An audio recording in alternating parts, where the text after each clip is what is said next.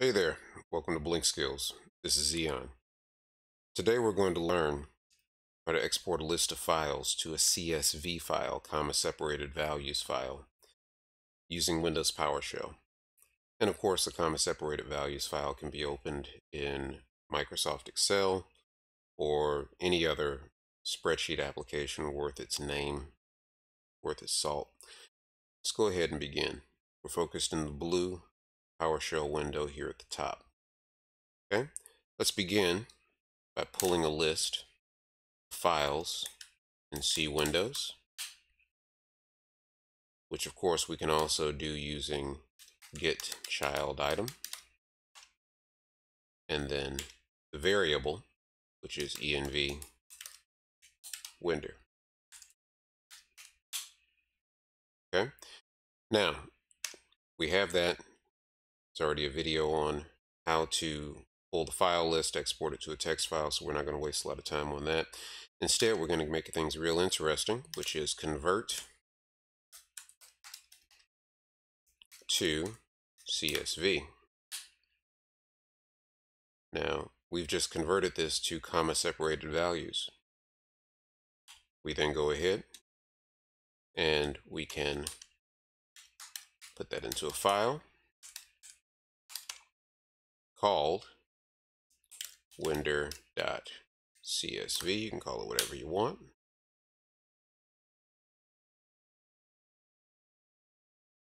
Okay, validate. That looks pretty good. Let's go ahead and open up Excel.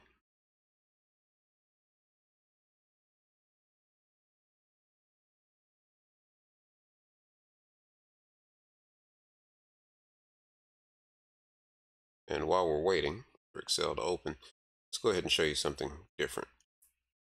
You can also simply use, in modern versions of PowerShell, export-csv, and then that will also be another way to get the file there. All right, look at those. Notice how there is a size difference. So we used one command, export-csv, that gave us a smaller file than winder.csv. And the difference being, this is how we got exp.csv. This is how we got winder.csv. Let's take a look and examine any differences. So we're going to open workbook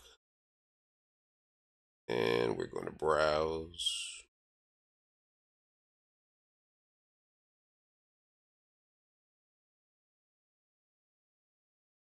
Yep. And what we want to do is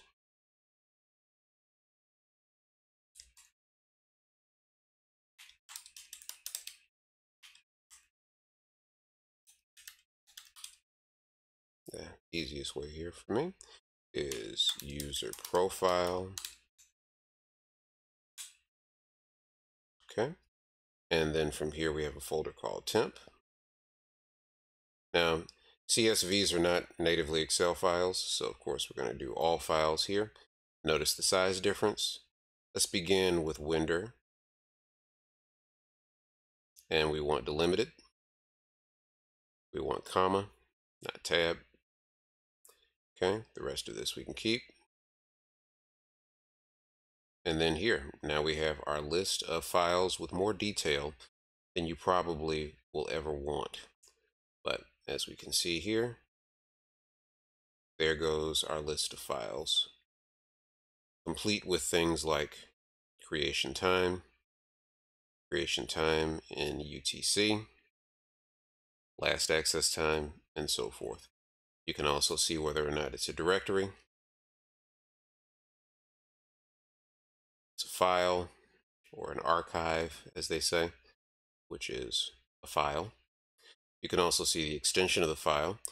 And this is a great method. Using CSVs is a great method to become familiar with the various fields that are available to you.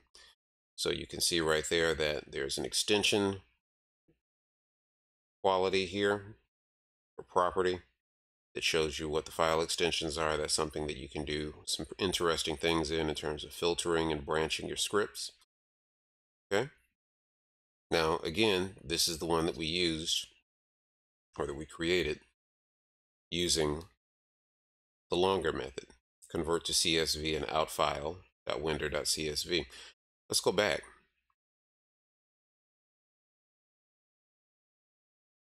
And let's do this one. Now, immediately we can see that, well, let's see. So this one goes all the way out to column W. Okay. And then exp goes out to column W. So we've missed no content, but if we notice, we have a smaller file size with exp.csv. Let's also make sure we have the same number of rows, 108 populated rows. And then let's go over to exp, and we also have 108 populated rows. So quite a size difference there. So between the two, we have a clear winner in terms of saving system resources, which is you can do the longer method, convert-to-CSV, which comes in very handy if you're going to massage the data at any point in the PowerShell command line. But for basic use, export-CSV works fine, and it uses less data. So you now understand how to export a file list to a comma-separated value file using Windows PowerShell and Microsoft Windows. This is a Blink skill. It is a building block on which you can build other building blocks and other skills, allowing you to do many more complex things with your scripting, many more complex things with your Windows system administration. And you now have the skill. This is Zeaun. This is BlinkSkills. Thank you for watching.